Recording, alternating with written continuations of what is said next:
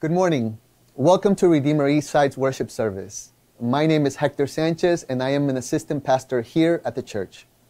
We're so glad that you've decided to join us today for worship through our live stream. I want to especially welcome those of you who are worshiping with us for the first time. We're so pleased that you've joined us. We would be delighted to connect with you personally. You can simply email us at eastside@redeemer.com, and a team member will follow up with you. For those who live in our area, we would love for you to join us in person on Sunday morning at our worship service at 10:30 a.m. in Temple, Israel, on East 75th Street near Park Avenue. We believe that something unique and transformative happens when we gather together in person for worship. And if you live outside of our area, please let us know if we might help connect you with a church near you. Our hope for you as you worship with us virtually is that you would experience the wonder and the welcome of God, and that you would have a genuine encounter with a love that is far greater than we can ever imagine, the love of God in Jesus Christ. Welcome to worship.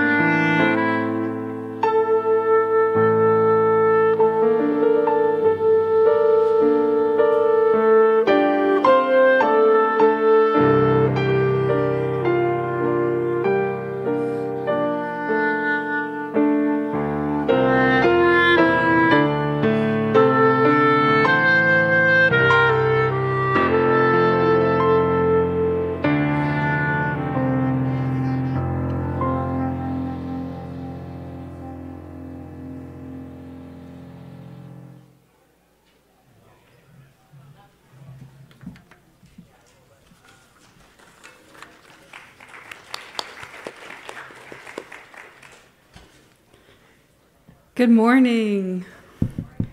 Welcome to Redeemer Eastside. My name is Mary Cameron Taylor, and I am the Youth Ministry Manager with our middle and high school students and families, and I am grateful to worship with you today. Just going to scoot this forward. There we go. Each week, our team prays for each of you that come into this space, that you would encounter our living God, that you would walk away renewed by the gospel, by the good news that God loves you. Even if you are sitting in that seat and that is part of your weekly routine and you are confident and you're standing before God, or if you're sitting in that chair now feeling deeply unsettled and unsure what you think about God and religion, the Lord is delighted that you are here. I want to extend that welcome. Everything you'll need to follow along with the service will be on the screens in front of you, and you can follow along in the worship guide given to you at the door. Our call to worship today is from the Psalm 103, which is written by David, and it starts by, "Oh, bless the Lord, O my soul, let all that is within me bless his holy name." And I want to pause there for a second and think about all that is within me. Every part of you is what God wants you to bring into worship. We are not meant to segment ourselves into this part is able to come before God and this part I'm going to leave at the door. But God cares deeply about each part of you, even the inmost parts of your soul. And he welcomes you to bring that before him today because he loves you. He doesn't want to judge you and condemn you, but he wants to invite you into his adventure and life with him. And so worship is a chance to do that and to practice that together. And so I invite you to stand as we do our call to worship from Psalm 103.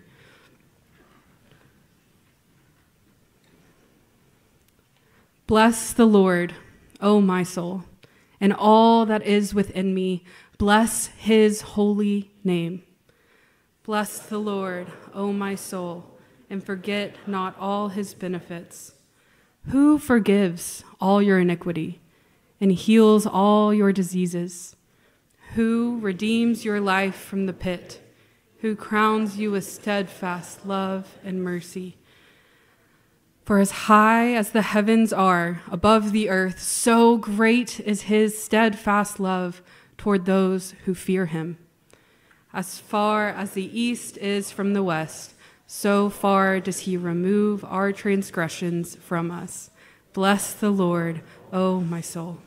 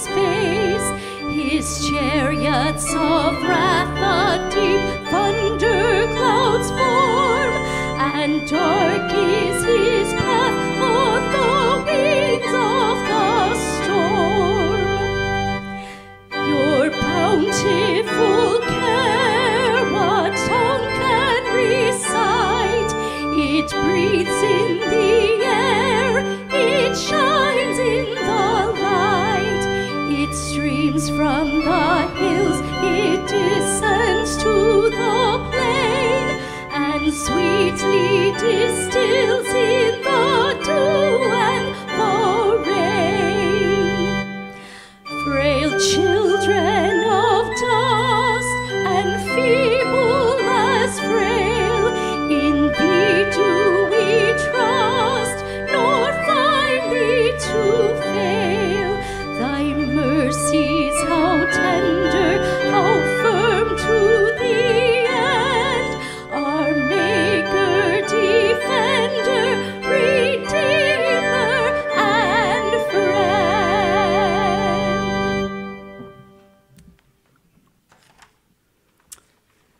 is a time we call the prayer of adoration, where we take time to tell God how we adore him. It's a time to posture our hearts before our beautiful God, who is our beloved maker, defender, redeemer, and friend. So I will open us in prayer and then give you some moments in silence to praise God where you are, and then we'll close together following the example Jesus taught us. So let's pray. O Lord, bless you. We worship you, our King, who is glorious and gracious. You, God, are holy and perfect, without blemish or shortcoming, and therefore we know that your love is faultless and whole, reaching unimaginable heights and depths. Lord, be with us now as we take moments of silence to praise you individually, adoring you for who you are and for your generous invitation for our whole selves to come and behold you. We praise you for your generous gift of forgiveness through Jesus. You are so good. What a gift it is to come before you now and forevermore. Now hear our silent prayers to you, O God.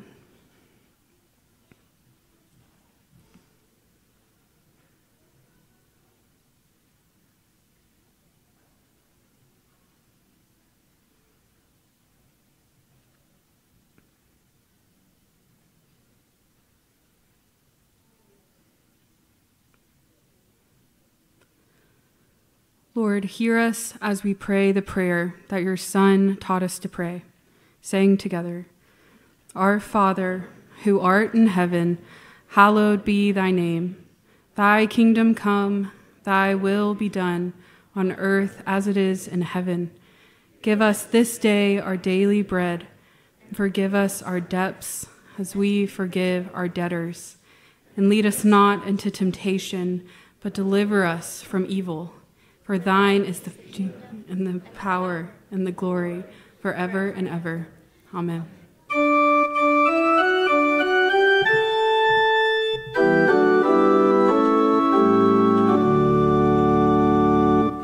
All ye who are of tender heart, forgiving others, take your part. Sing his praises, Alleluia. He who long pain and sorrow bear, praise God and on him cast your care. Oh, praise him, oh, praise him. Alleluia, alleluia, alleluia.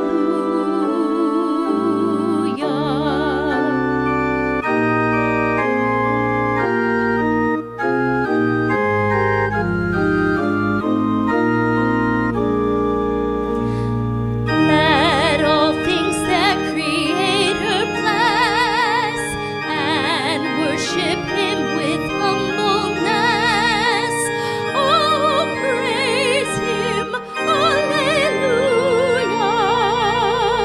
Praise, praise the Father, praise the Son, and praise the Spirit, three in one. Oh, praise him, oh, praise him, alleluia, alleluia, alleluia.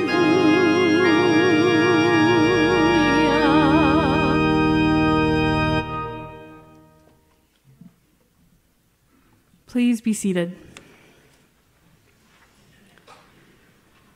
Our prayer of confession is another time to talk to God, this time about our need for him. See, God is holy and we are not. We are in deep need of God's mercy and forgiveness. But God knows that, and he promises to meet us each morning with the mercies we need for that day. He knows already what you're going to do that is acting against his will for your life, and he forgives that and offers you mercy in that. We come before a God who wants to know you and be with you and draw close with you, not a God who wants you to be ashamed or condemned. So today in our confession, we can come before God confidently, knowing that we are loved and accepted and that we are being renewed. Let us invite God into those areas of our lives that we see the need for renewal now. Together, we'll pray the prayer on your screen. O Lord, no day of our lives passes that does not prove us guilty in your sight. Our best services are filthy rags. All things in us call for our rejection. However, all things in Christ plead our acceptance. Grant us to hear your voice, assuring us that by your wounds we are healed, that you were bruised for our iniquities, that you became sin for us, that we might be righteous in you. Grant that by resting in righteousness, we may find hereafter walk anew and run hard after your commandments. Through Jesus Christ our Lord. Amen. Please take these next moments to pray silently, asking God to meet you where you are.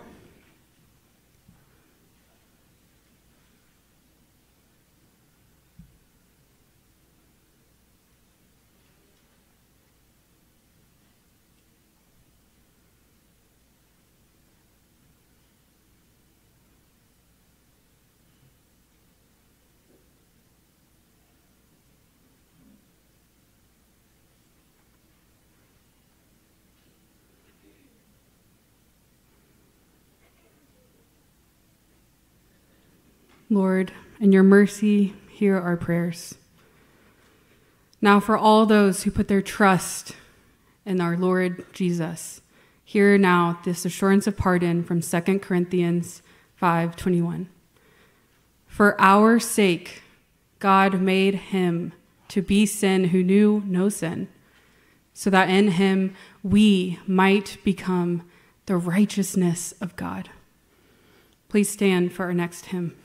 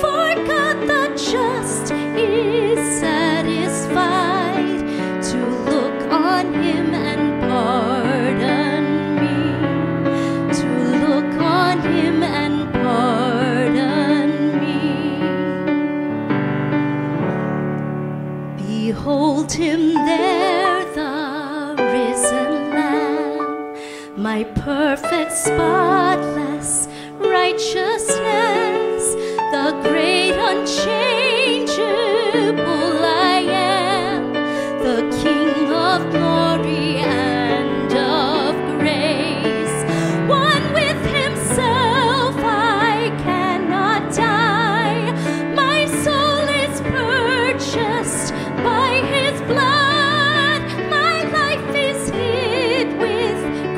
Christ on high, with Christ my Savior and my God, with Christ my Savior and my God. Please be seated. This morning, we will be led in a prayer by Evie Mihalos, a member of Redeemer Eastside who serves on our children's team as a CG leader and on our Sunday service team as an usher.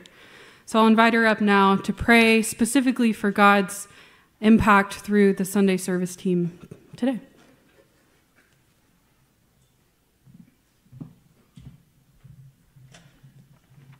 Good morning, church. Let us pray. Lord Jesus, we thank you for those you've raised and sent out to help relieve some of the suffering in our world. Thank you for the humanitarian aid sent to those caught in the conflicts between Ukraine and Russia and Israel and Gaza. We pray for your peace and justice. We pray for our city, Father, this city that you love and brought us to. God bless organizations caring for those in our communities experiencing housing insecurity and for non-citizens searching for a new home. Father, may they encounter your hospitality here in a tangible way and find dignity through the complex legal processes they face. We lift up New Yorkers struggling with mental health, especially depression. May they know how precious they are in your sight. May you impart your wisdom and grace for the psychiatrists, psychologists, counselors, friends, and family who are coming alongside them in this journey.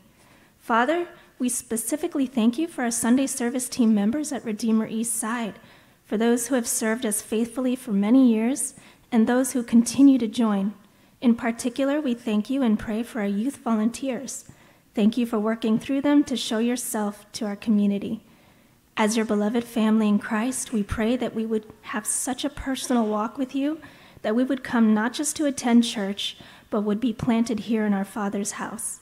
May we use the gifts you first gave us to serve you for your glory and the good of your church. Let serving be a joy because of your love for us, and may we remember to first receive from you, because apart from you, we can do nothing. In Jesus' name, amen.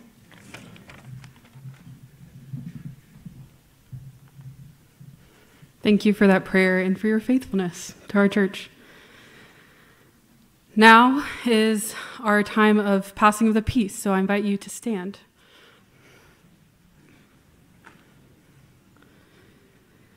This is a time that we remember our identity as peacemakers in the world, seeking to bring the peace of God to all we encounter by meeting one another and doing the redeeming work of learning other people's names, asking curious questions, and sharing life with others.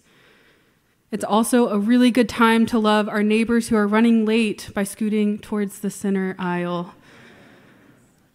After passing of the peace, we invite our elementary students to go to their time of children's worship in small groups. You can meet your teachers out the back doors, both in the sanctuary and the balcony. And if you have a little one who's extra wiggly or really wants to keep singing, even though we're moving away from that right now, there's a chance for them to crawl around, get changed, and for you to not miss a beat in the service by going to the third floor to where we call the cry room. But let us pass the peace today from 1 Peter chapter 2, verse 24. You can read where it says all.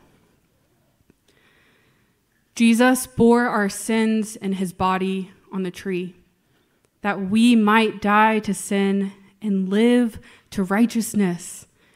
By his wounds you have been healed. Christ is risen. The Lord is risen indeed. Hallelujah. The peace of the Lord be always with you and also with you. Please turn and pass the peace.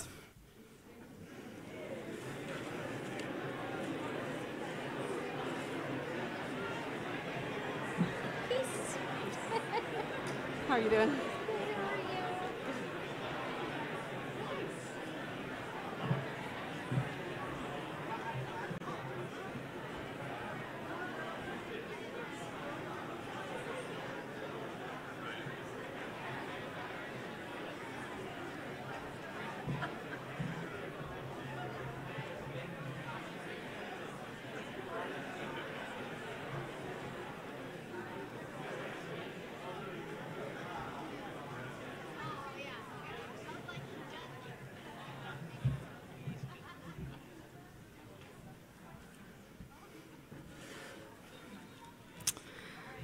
Welcome again to our worship service here at Redeemer East Side.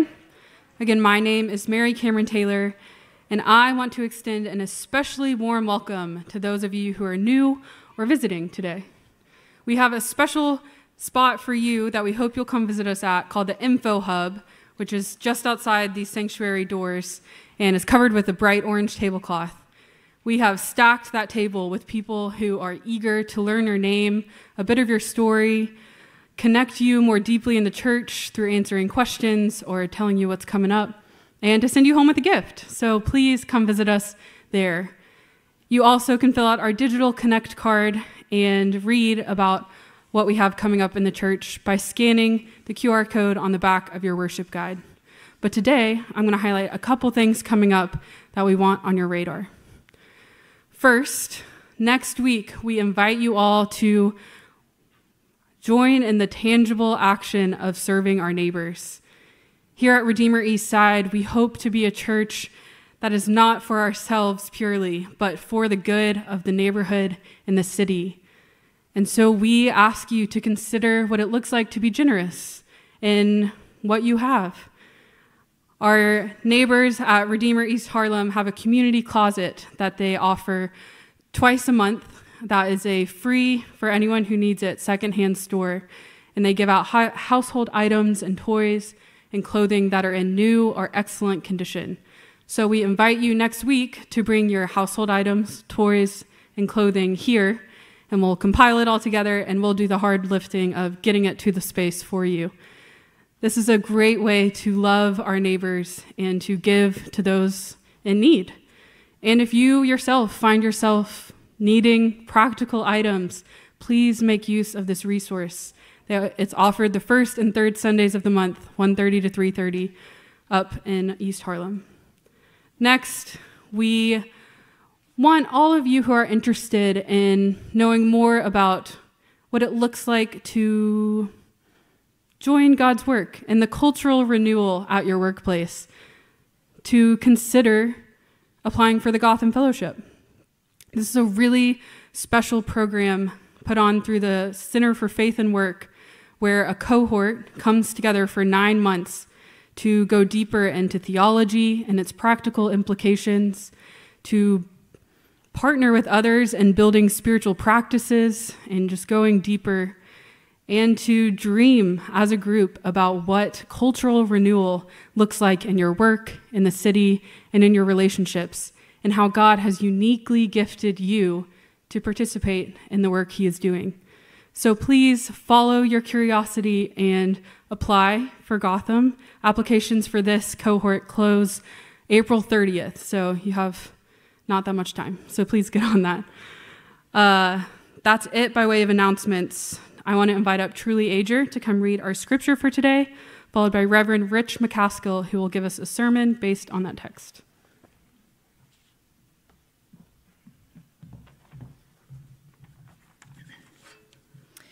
Today's scripture reading is from the book of John, chapter 14, verses 16 through 26. And I will ask the Father, and he will give you another helper to be with you forever, even the Spirit of truth, whom the world cannot receive, because it neither sees him nor knows him. You know him, for he dwells with you and will be in you. I will not leave you as orphans. I will come to you. Yet a little while, and the world will see me no more, but you will see me.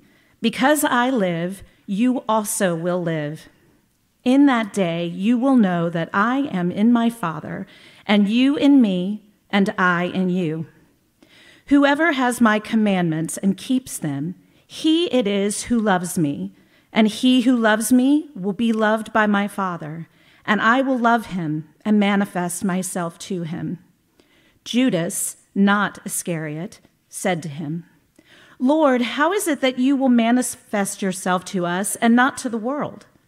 Jesus answered him, If anyone loves me, he will keep my word, and my Father will love him, and we will come to him and make our home with him. Whoever does not love me does not keep my words, and the word that you hear is not mine, but the Father's who sent me.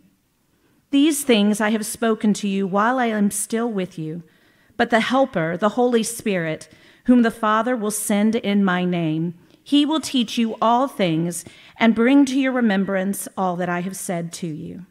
The word of the Lord. Thanks be to God.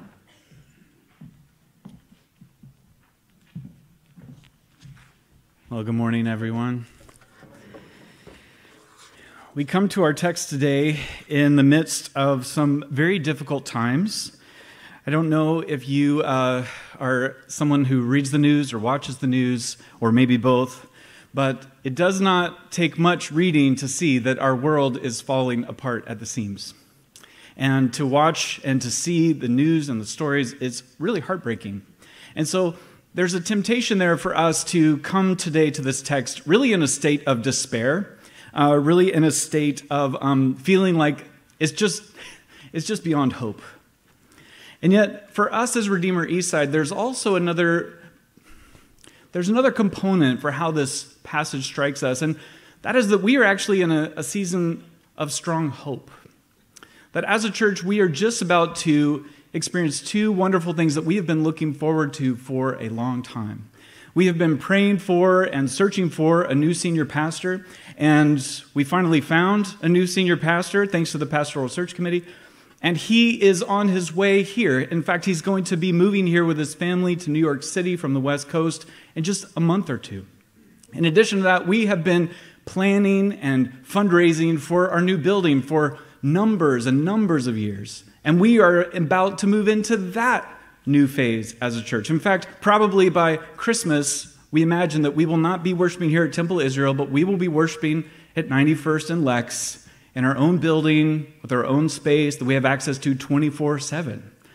A new way to bless the community, to really love our neighbors, not just Sunday morning, but Saturday morning and Friday morning and Wednesday night and Tuesday night. And so we come to this text with both a temptation to be in despair because it feels like the world is on fire and it's never going to be put back together.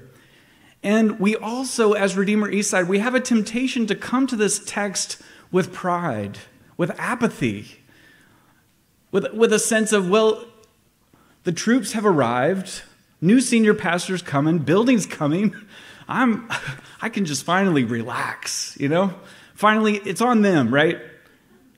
New senior pastor, he's going to transform New York City. New building, it's going to transform New York City. I can stop worrying about my Christian life. And yet this passage comes to us and it confronts both of those. It confronts our hopelessness, but it also confronts our apathy. It confronts our pride. And it says to us that there is a solution for both of these. And the solution, according to Jesus, is the Holy Spirit. Now, for some of us, that was really encouraging news. Oh, yes, the Holy Spirit. I've been waiting to learn about the Holy Spirit. I've been studying the Holy Spirit. But for some of us, we're like, the Holy who? You can see this in our creeds. When we recite the Apostles' Creed, we talk about, I believe in God the Father Almighty, maker of heaven and earth. We go on and on about God the Father Almighty. And in Jesus Christ, his only Son, born of the Virgin Mary, suffered under Pontius Pilate, died on the cross. We know so much about the Father. We know so much about the Spirit. And about Jesus. And then we get to the Holy Spirit. And what do you hear? I believe in the Holy Spirit. This is God's great gift to us as his people. And yet for so many believers, he still remains a mystery. And so what we're doing is we're taking the next several weeks. We're going to look at passage after passage in the New Testament. And we're going to recover this beautiful gift that is not just for some Christians, but it's actually for us. It's for all of us. I don't know what kind of environment you grew up in, but it's easy to think that, well, certain Christians, they are Holy Spirit Christians. The ones who dance in the aisles, the one who bring their own tambourines, the one who are exuberant, they have emotions. You know, those are the Holy Spirit Christians. And then there's these other Christians, maybe more rational, more intellectual. Yet the Bible will have none of that. The Bible says if you believe in Christ, guess what? You have the Spirit of Christ. If you have put your trust in the gospel, guess what? The Holy Spirit lives inside of you. You are now the temple of the Holy Spirit, according to the New Testament. It will have none of this dividing. And so let's embrace this good gift that God has given for us. And let's let it heal both our despair, but also our apathy and our tendency to pride. And let's hear this invitation that we are invited to be part of God's work in the city. It's not just the building's job. It's not just the senior pastor's job, but it's actually our calling too. It's our job too. And so as we look here at John chapter 14, we're going to see really three things: the nature of reality, the nature of God, and the nature of the Christian life. First of all, the nature of reality is that there are unseen things that are real, they are true, and they are powerful. According to the Bible, this is the nature of reality. The Enlightenment project has, in many ways, brought us wonderful gifts as a culture, as a society, and yet this is one of the downsides of the Enlightenment project, is trying to tell us that if you can't put it in a test tube, that it's not real. And yet there seems to be something in us that says, there's got to be more. There's got to be more. You can see this in our culture, in our exuberance around multiple things. You can see it in our exuberance around our sports teams. You can see it in our exuberance around wellness culture, or around politics, or around celebrity or fandom. You look at people who are really into these things, and it just seems like there's something more going on here than just the human element. Have you ever seen that guy who paints his body and he wears the horns and he goes and he just shouts for like 3 hours straight in the stadium? Have you seen that guy? Or maybe you are that guy. I mean, how do you explain that? If you, even the most eloquent sports player, even the most athletically skilled human, it does not equate one-to-one. Why are they so over the top?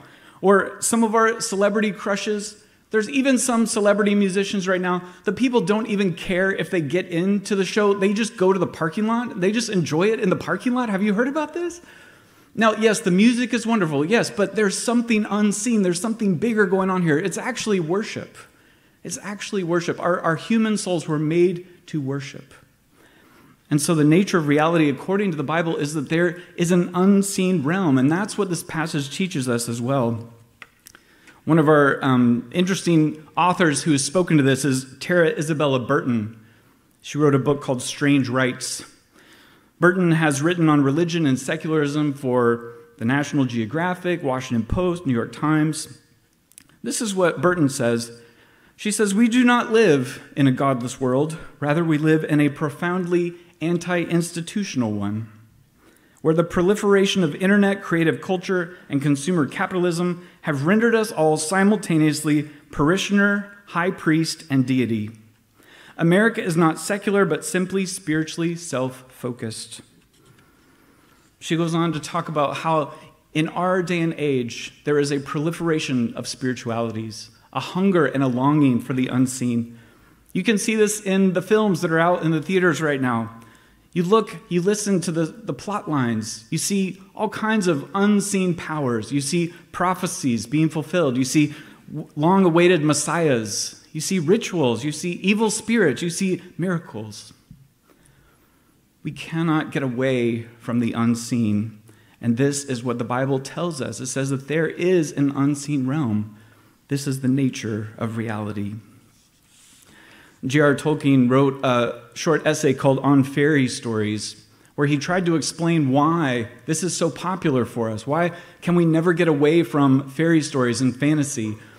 To the great chagrin of many of our literary critics, we keep falling for these stories that have angels and elves and dwarves and all kinds of fantastical elements that everybody knows are not true. And yet Tolkien wrestles with it. He says, why are we so drawn to these stories? And he coins a word called eucatastrophe. Eucatastrophe is a sudden happy turn in a story. You often see this in a fairy tale or in a fairy story. It's a sudden happy turn in a story which pierces you with such a joy that it brings tears, Tolkien says. You can picture this in so many of the movies that we love. You can picture it when Rapunzel in the movie Tangled discovers that she is the long-lost princess. She's the one that the king and the queen have been searching for all these years, and she finally has this realization, I'm wanted, I'm loved, I'm royalty. This is a eucatastrophe. And this is what Tolkien says. It says, in the eucatastrophe, we see in a brief vision that our longing may be greater. It is a far-off gleam or echo of the evangelium in the real world. For those of you who are Greek scholars, you know that the word evangelium, this is the word for gospel. Tolkien is saying that when we see these eucatastrophes in our fairy stories, what are we actually seeing? We're seeing traces, gleams, echoes of the gospel story, the supernaturally infused story of the gospel. But yes, this happened to Rapunzel, but actually it's also true for us, that we are royalty, that there's a king looking for us, who's seeking for us day in and day out. It is a far-off gleam, or as Tim Keller calls it, a memory trace, that you and I were made for more. We were made for more than just the physical world that you can put in a test tube. We were made for the unseen. Or as Shakespeare puts it in the mouth of Hamlet, there are more things in heaven and earth, Horatio, than are dreamt of in your philosophy. So we see here the nature of reality, but we go further and we see the nature of God. God is one, according to the Bible. You hear this in the Shema, the beautiful prayer that was recited over and over again in synagogues when Jesus was growing up, from Deuteronomy 6. It says, "Hear, O Israel, the Lord our God, the Lord is one. You shall love the Lord your God with all your heart, with all your soul, and with all your might." So this is the nature of God. He is unseen, and there is only one. There's only one God, the maker of heaven and earth. In a sea of false gods, there's only one true God. And yet the Bible goes further in the New Testament, and it tells us within the oneness of God, there is a mystery. There is a mystery of three equal persons: God the Father, God the Son, and God the Holy Spirit. This is the nature of God according to the New Testament. It doesn't have any qualms with this idea that there's only one true God. And yet it goes deeper into that reality and begins to unfold for us. Within the one true God, there are three equal persons. What a mystery. This really wasn't understood until Jesus revealed it to his disciples and began to speak and act in such a way that he could not just be defined and described as a human. He began to speak and act in such a way that his loyal Jewish followers began to scratch their heads and say, "You're doing things that only the one true God can do." And it forced them to a crisis of belief. How can my worldview make sense of what I'm seeing and what I'm experiencing? One of the greatest things, or the most controversial things that Jesus did, was he would proclaim forgiveness of sins. And his opponents would get so angry and they would say, "How can you do that? Only God can forgive sins." And Jesus would not disagree. And yet he would look at people and he would say, "My dear son, my dear daughter, your sins are forgiven." Just a few nights ago, I woke up early and I didn't want to get out of bed, and I was laying in my bed and I began to have these memories of so many of the sins in my life, so many of the moments of guilt and shame. And this verse brought me so much peace that Jesus Christ would say, "My son, your sins are forgiven." But can you see how this would bring a Jewish student to a crisis? All of his early followers were strong Jewish men who had grown up in Jewish culture, reading the Torah, and here is a man telling them that he can do what only God can do. And so they began to start to wrestle with this idea that within the one God, maybe there is a Trinity. And when they look back at their scriptures, when they look back at Genesis and Exodus and Deuteronomy, they began to see clues that maybe this has always been the case. You look at Genesis chapter 1, verse 26. God says, "Let us make man in our image, after our likeness." What's going on there? There's only one God. He's creating everything. And yet here we have in verse 26, "Let us make man in our image, in our likeness." Who is God speaking to? Another interesting place is Genesis 18. Genesis 18, it says, the Lord appeared to Abraham by the oaks of Mamre. And as he sat at the door of his tent in the heat of the day, he lifted up his eyes and looked, and behold, 3 men were standing in front of him. Whoa, wait a minute. It says the Lord appeared to him, and then it says he lifted up his eyes, and there were 3 men standing there. What's going on, Abraham? Verse 9, they, plural, they said to him, where is Sarah your wife? And he says, she is in the tent. Verse 10, then the Lord said, I will surely return to you about this time next year, and Sarah your wife will have a son.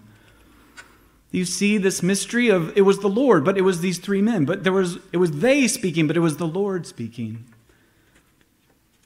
There's a beautiful icon painted of this by Andrei Rublev in the 15th century in Russia. It's called The Hospitality of Abraham. And in this icon, you have the 3 visitors seated around the table. And they're wearing similar colors, but in a different way. So one has a blue sash, the other has a blue cloak. One has a gold sleeve, the other has a gold shirt. And you start to notice they're wearing the same things, and yet they're different.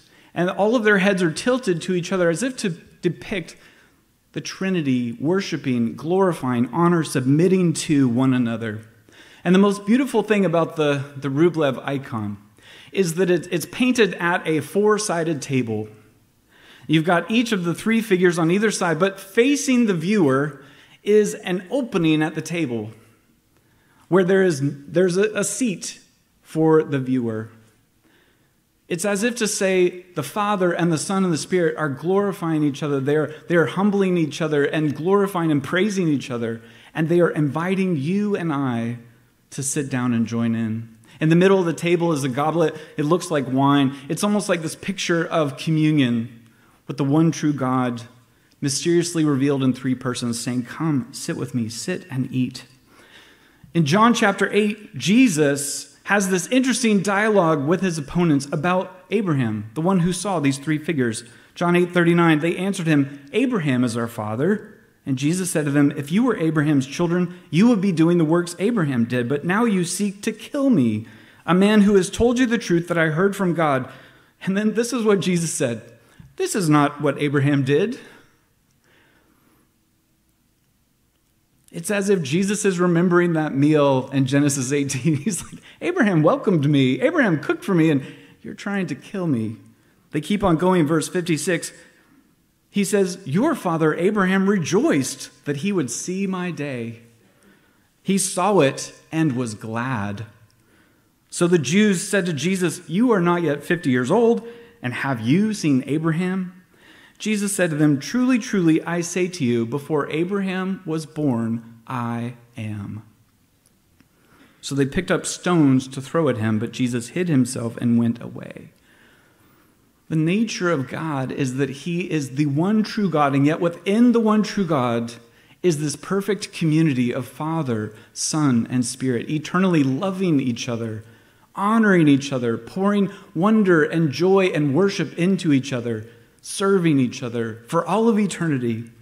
And in the incarnation, we have God the Son taking on flesh. One of the members of this perfect community of love has now entered into our world. This is the nature of God. According to the New Testament, is that he existed for eternity in perfect love. And yet he was not satisfied to remain apart, but he came to welcome us into his love. And you see this in our passage, verse 16. Jesus says, and I will ask the Father, and he will give you another helper. You see the members of the Trinity, Jesus the Son asking the Father, and then another helper. The Greek word here is parakletos. Parakletos, one who is called alongside. It's used oftentimes in a courtroom setting where this is an advocate who's going to defend you and argue for you. Some translations call him the strengthener. And then look at what verse 16 says, that he will be with you forever.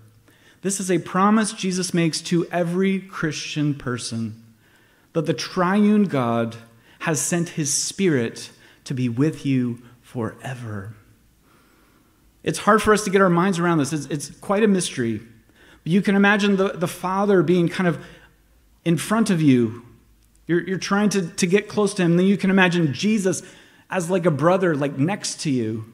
And now he's telling us you're going to have the Holy Spirit who is inside of you.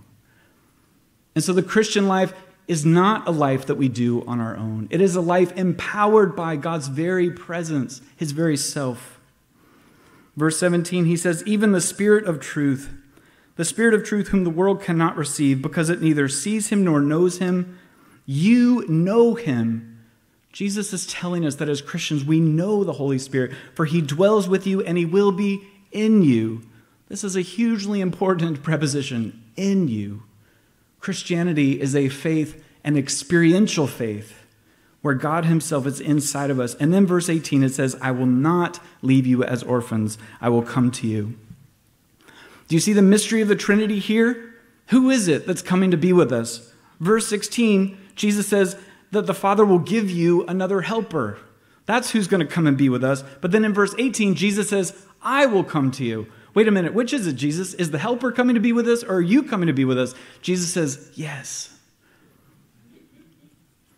Or in us, who's going to be in us? Verse 17, it's the Spirit who's going to be in us. He says, you know him, for he dwells with you and will be in you. But in verse 20, it's the Son who's going to be in us. Jesus says, in that day you will know that I am in my Father, and you in me, and I in you. The Spirit is coming to dwell in us. Jesus is coming to dwell in us. And then look at verse 23. Jesus answered him, if anyone loves me, he will keep my word, and my Father will love him. And we will come to him and make our home with him. In verse 23, we see the Father and the Son coming to make their home inside of the Christian believer, to abide, to dwell. You do not go to work as a Christian alone. You do not face your stress alone. You do not face your battle with sin alone. You do not face your selfishness or your apathy or your despair or your pride or your greed or your racism alone. The Father and the Son and the Spirit have chosen to make their home inside of you. And that gives you an incredible amount of hope that the things that you want different, that one day by God's grace, they will be different. Do you see how this gives us hope for ourselves, but also hope for the entire world?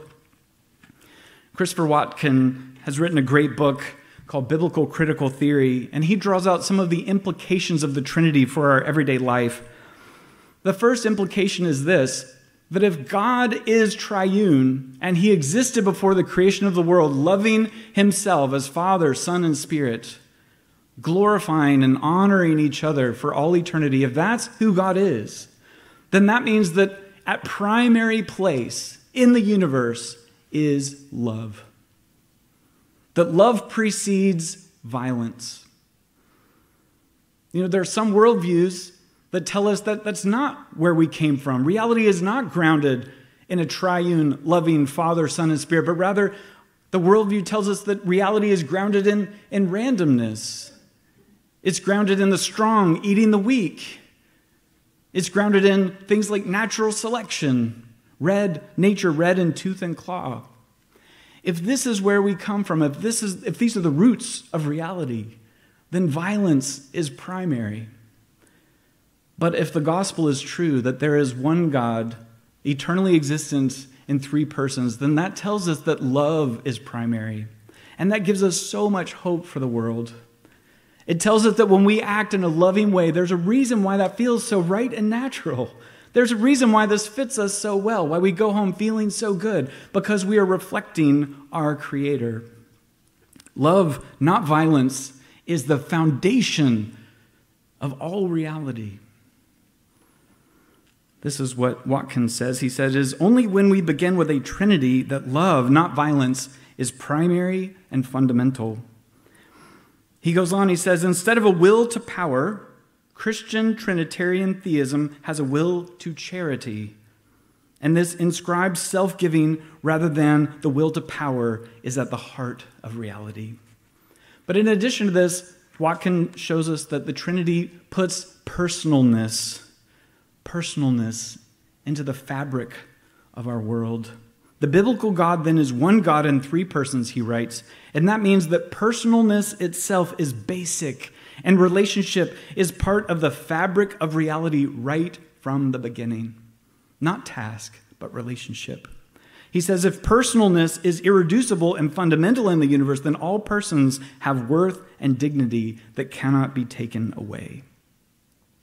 You have a worth and a dignity that cannot be taken away because you've been made in the image of the triune God, who himself is personal, who himself is love. Verse 18 describes this personalness. It describes this love in familial terms. You see this in verse 18. He says, I will not leave you as orphans. It's not just a generic love, but it is the love of a father to a child, the adoptive love of a father to a child. I don't know if you've ever adopted a child, but there is a cost involved, and there is always a desire involved. I wanted this child. I'm willing to pay the price for this child. And Jesus is telling us this is how God sees you. He wants to be your perfect father. He wants you, and he wants to pay the price for you. I think a beautiful example of this is Marjorie Elliott. Marjorie Elliott, since 1993, has been hosting a weekly free jazz concert in her apartment. I don't know if you've ever been, but she and her son, Rudel Dreers, have decided that they want to bless their neighbors and bless their community, and so every week they host live jazz. This is what she said. She said, we are excited to use our apartment because we can do what we want here. I almost hear God saying, I'm excited to adopt these humans into my family, to love them perfectly as a father because I can do whatever I want. I'm the God of the universe. But while people are there, they are enfolded in Marjorie's family. She looks at them and she says, you are my family. And in fact, one point she stood up at the interview that I read and she looked at everybody and she said, you are my family and this is where I applaud you. But at the end of Marjorie's beautiful jazz concert, everybody leaves. Everybody goes home. But in the gospel of Jesus, the Father and the Son and the Spirit, they make up a bed. And they say, you don't have to leave. I want to keep this going forever. This, according to the gospel, is the nature of God. That God is love. So lastly, this shows us the nature of the Christian life. What is the nature of the Christian life? Verse 21, he says, whoever has my commandments and keeps them, he it is who loves me. He who loves me will be loved by my Father, and I will love him and manifest myself to him. What is the nature of the Christian life? Well, we've already heard the nature of God. The nature of the Christian life is love. It is active love, self-giving, self-sacrificing love for others. I was listening to an interview from the Noy Gallery. It's just up here on the Upper East Side. They have some amazing landscapes on display right now from Klimt, one of the most famous Viennese painters, as well as Women in Gold. And the founder of the Noy Gallery was saying in the interview, he said, all my life I had dreamed of displaying these works of art. And so I went about collecting them, researching them, finding them, paying for them, and now displaying them. And I just thought, what a picture this is of the gospel, is that God goes out into the world and he looks for us, and he pays the price for us so that he can bring us to himself. But I think the difference between the Christian gospel and the Noy Gallery is that God doesn't just try to keep us all in one place. Actually, this is wonderful that we do this every Sunday, but God's dream, God's heart, his hope is to send us out into the city that he loves, to send us out into the world that he loves, into the different workplaces, the different apartment buildings, the different parks, the different neighborhoods, because we are his works of art. But what does he want us to be doing while we're out there? It's right here, to live a life of love, a life that feels his love, and then a life that loves others. See, John is very clear that it all begins with God himself, that God is love. And that God loved us first. If you remember earlier in his gospel, chapter 3, it says, God so loved the world that he gave his one and only Son, that whoever believes in him should not perish, but have eternal life. Later in chapter 16, Jesus says, the Father himself loves you. And then in chapter 15, verse 9, he says, as the Father has loved me, so have I loved you. Now abide in my love. This is the nature of the Christian life. That the triune God who has forever been loving is now loving on us. And he sends us out to love our neighbor. Jesus tells them, he says, this is the new commandment that I give you, that you would love one another as I have loved you. So you are to love one another. The famous French general Napoleon said this, Alexander, Caesar, Charlemagne, and I have founded empires, but on what did we rest the creations of our genius? Upon force. Jesus Christ founded his empire upon love, and at this hour millions of men would die for him. This is the nature of the Christian life, is that you and I would experience God's love by the power of his Holy Spirit. And do you see how this gives us hope? Our world is so filled with tribalism and racism and international conflict. What would happen if we were filled with the love of God? There's a beautiful example of this in an organization called Musalaha. Musalaha was started years ago in 1990 by Dr. Salim Munayar, who's a Palestinian Christian and citizen of Jerusalem. Musalaha brings together Palestinians and Israelis, and they take them into the desert in Jordan to work together on reconciliation. They commit to journeying together in relationship for an entire year, but they begin in the desert. And this is what Dr. Munayar says. He says, Christ has liberated us from sin. Christ has liberated us from racism, from prejudice, from hatred, in order that we form a community in the desert.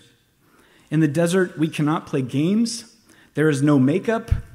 We have to help each other, and we are on neutral ground. Your enemy becomes the source of your survival. And we remember that our destiny and our neighbor's destiny, that they are wrapped up together. The gospel of love, breaking down even the most difficult and most painful barriers. And should we be surprised? Because God himself is love. But it's not just over there. It's not just in the desert of Jordan. You can see it even here in our own church. On Easter, we took up an Easter sacrificial offering to give out to Hope for New York, to give out to affiliates who are serving the poor and the marginalized. And Redeemer Presbyterian donated over $520,000 on one Sunday. Live a life of love. Guess what, friends? You are living a life of love. So that's the nature of the Christian life. Essentially, it's telling us to work on our abs. Abs, ABS. You can see abs in two ways. Always be striving, trying to prove yourself, trying to earn affection, or always be settled, remembering that you have been loved with a perfect eternal love. The gospel tells us to focus on always being settled. So if you're a Christian today and you already know the love of God, this is the invitation to live a life of love, to follow Jesus' command by the power of the Holy Spirit, to love others the way Christ has loved you. And if you're a non-Christian today, maybe you're hearing about God's radical love for the first time, this is your step to let him love you first. Let him love you first. Let's pray. Lord, we thank you for your goodness to us. We thank you that when we were far from you, Lord, when we were your enemies, that you came after us. And God, we ask for help to understand what it means to be filled with your Spirit. And Lord, as we spend these next several weeks learning about your Spirit, studying your Spirit, Lord, Open us up to be a people who love others the way you have loved us. Lord, we pray this in your name, Jesus. Amen.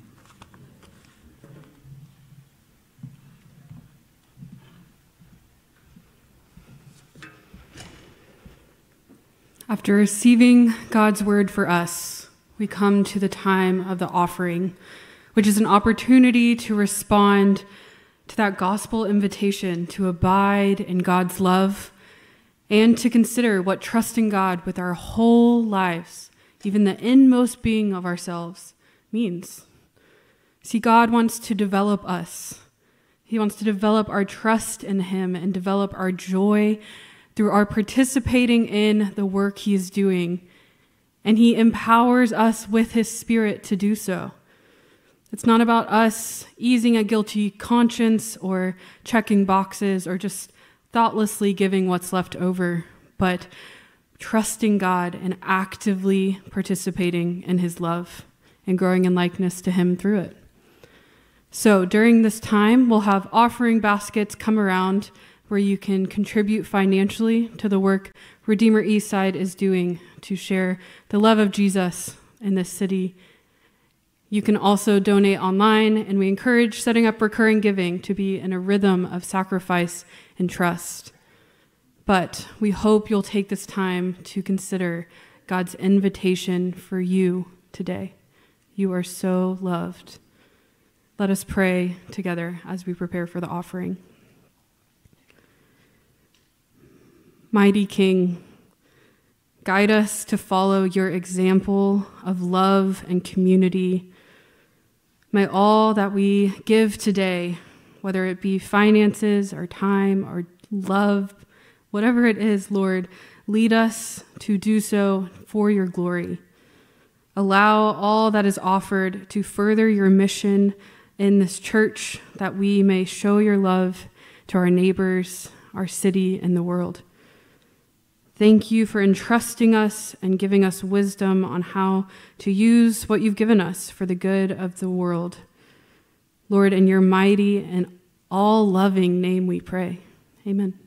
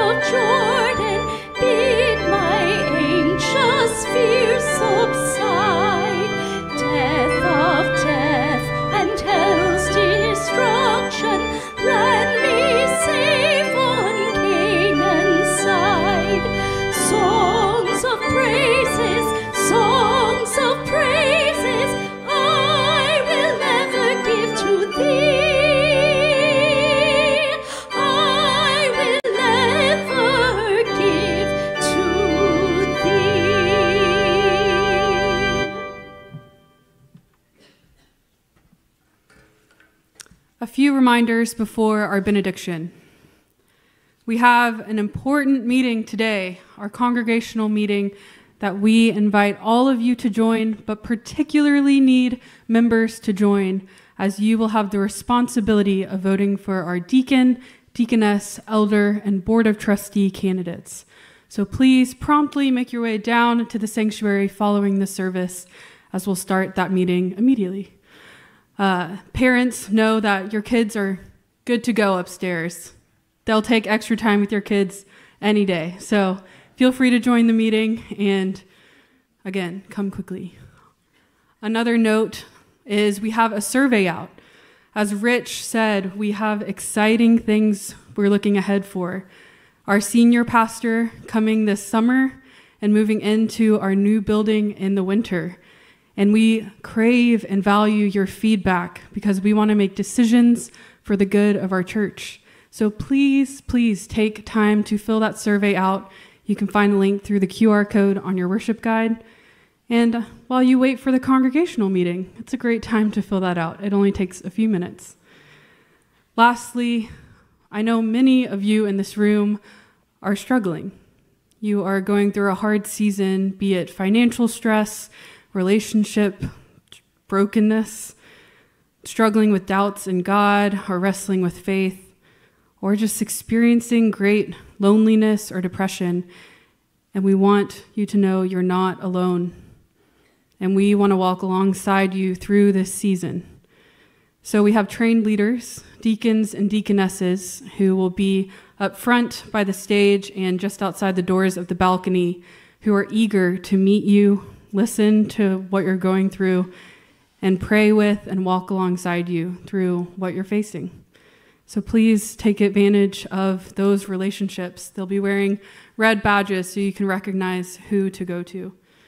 There's also a care line and form that you can find information on through our webpage that you can access this team at any point during the week.